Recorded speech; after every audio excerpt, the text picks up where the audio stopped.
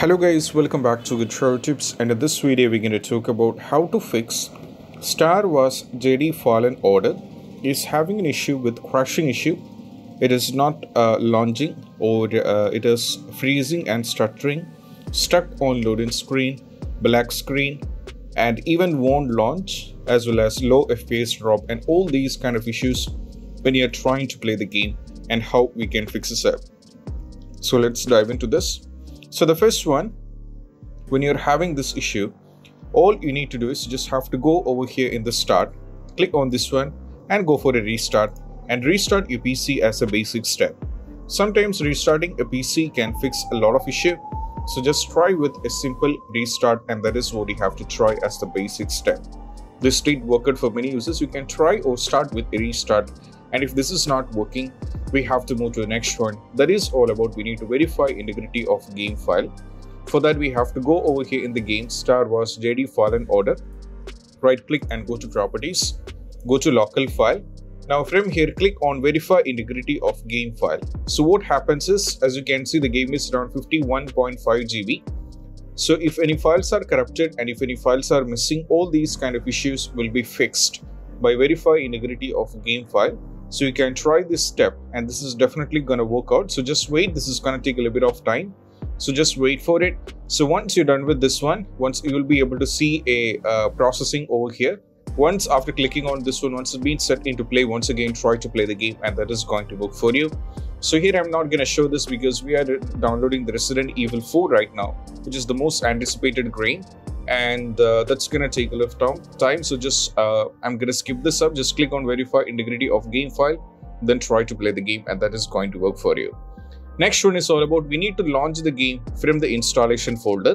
For that, what we need to do is, instead of launching the game from Steam, try to launch the game from the installation folder. This did work out for many users.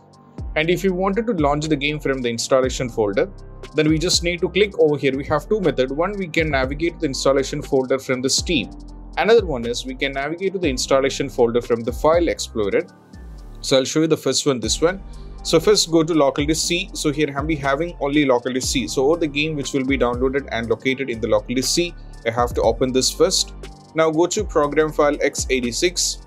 Keep scrolling down and navigate to Steam folder. Now go to Steam apps. Now from here go to common. Now from here we need to go to Resident Evil. Sorry, not Resident Evil. This one, that is Star Wars. We have to go to Star Wars. The Jedi Fallen Order. Open this. Now from here we need to go to the main folder. Okay.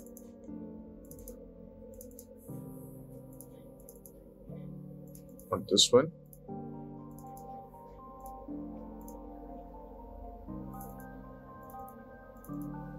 Okay, over here as you can see the application, so we just need to launch the game from here, and that is what we need to do. This is the first one what we need to do, and this did work out. So launch the game from here, do not launch the game from Steam. So this is how we can do. We can also navigate to the installation folder from the Steam, which is quite easy.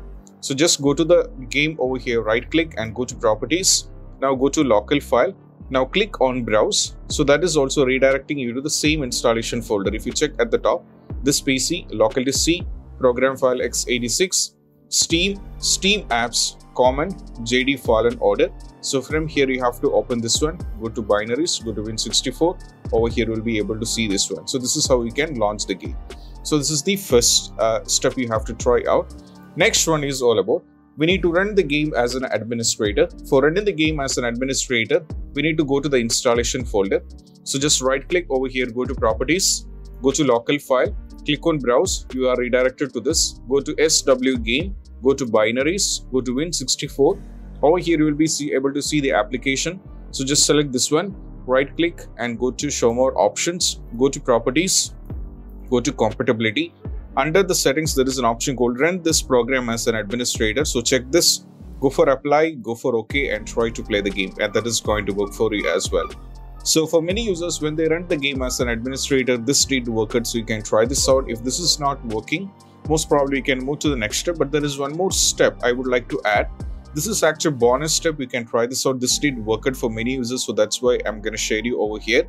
So all you need to do is you just need to click on this one once again, go to show more option, go to properties, go to compatibility.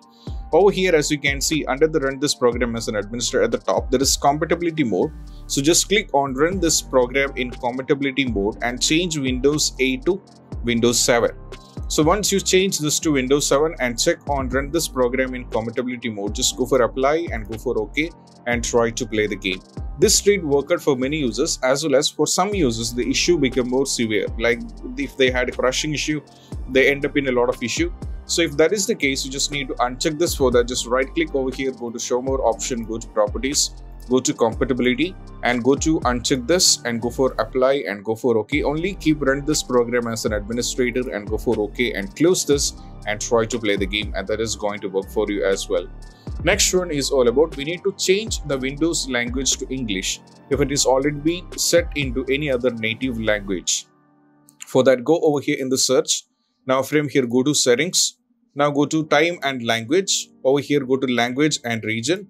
Now from here, as you can see, you need to click on add language if the language is being set into any other native language of yours. For example, if you're from any other country like Chinese, Japanese, Arabic, if you set this to any other language, just click on add language and go for English. You can just search English, set this to English, and once it is done, just try to play the game.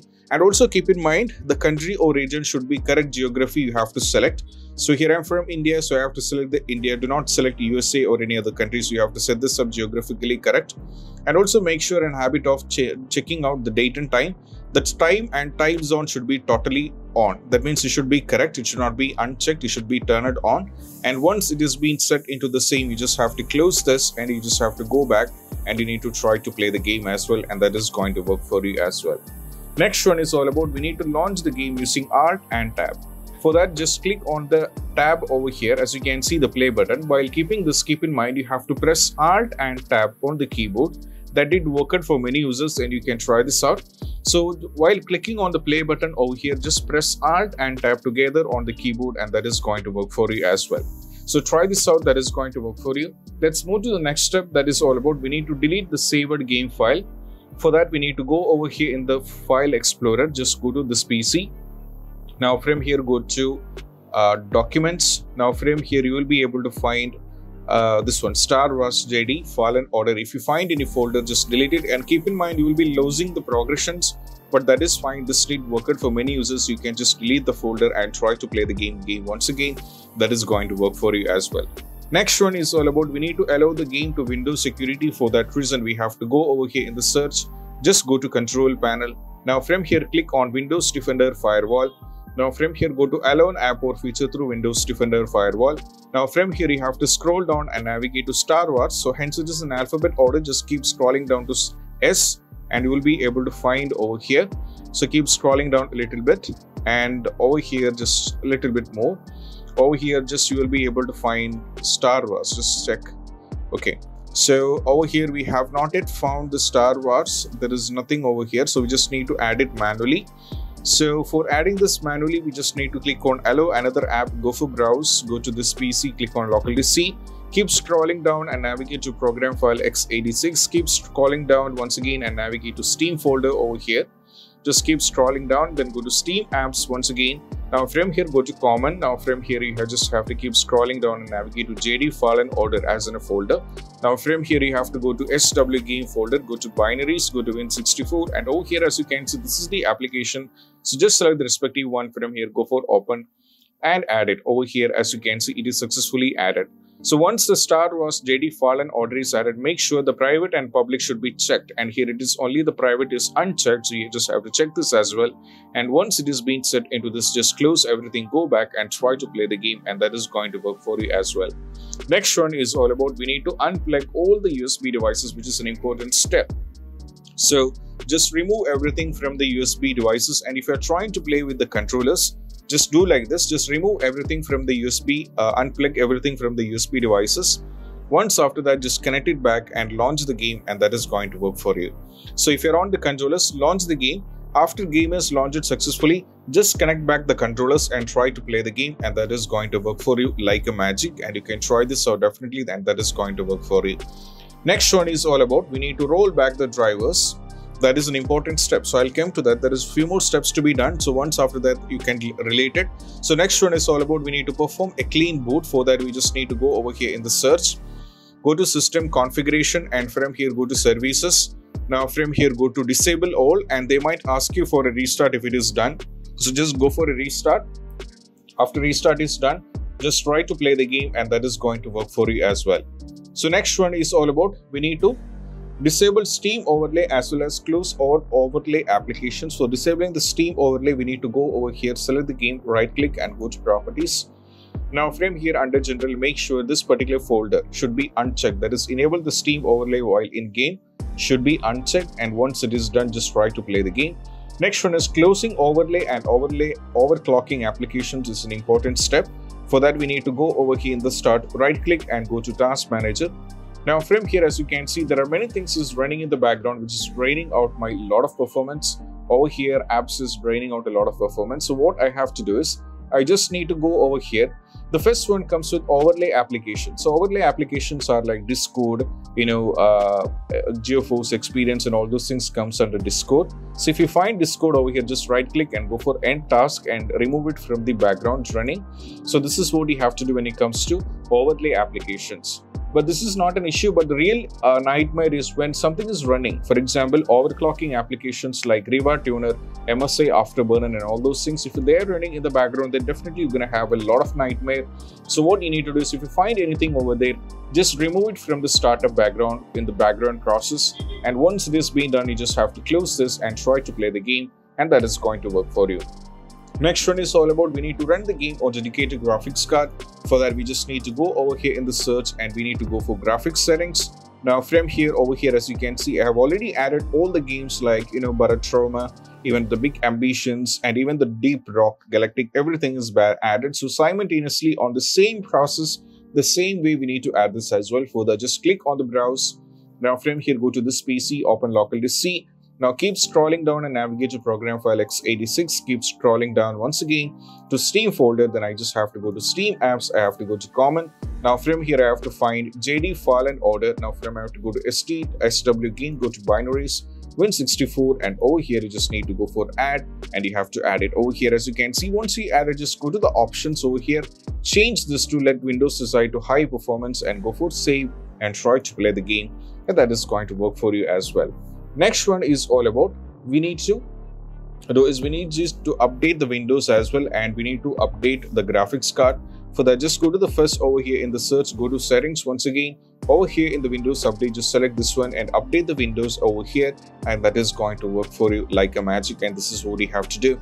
So make sure the Windows is up to date, or else you'll be having a lot of trouble, because running a game like Star Wars, we definitely need the Windows to get up to date. So that is what you have to try out.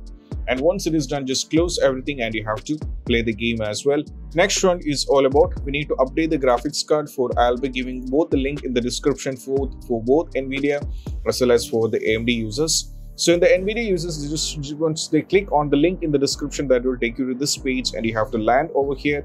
Now from here, give all the details like the product type, the product series according to your PC's configuration. Just have to give this one, and the product should be selected, and Windows is, in my case, it is Windows 11. Now go for everything and go for start search. And when you go for start search, you'll be getting another page or be landing over here. If you scroll down, as you can see, we have the latest version of graphics card, that is 531.41, which is released on March 23 over here, which means it is released on yesterday. So you just have to download this one. For the NVIDIA users, you have to download this one. So just download the latest version of graphics card from here for the NVIDIA. The AMD users, they just have to go over here, go to the graphics over here, then just submit everything.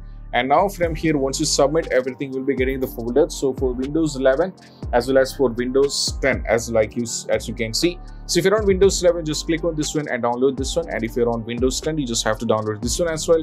Then install it, and you have to try to play the game, and that is going to work for you. Next step is all about we need to install Microsoft Visual C++.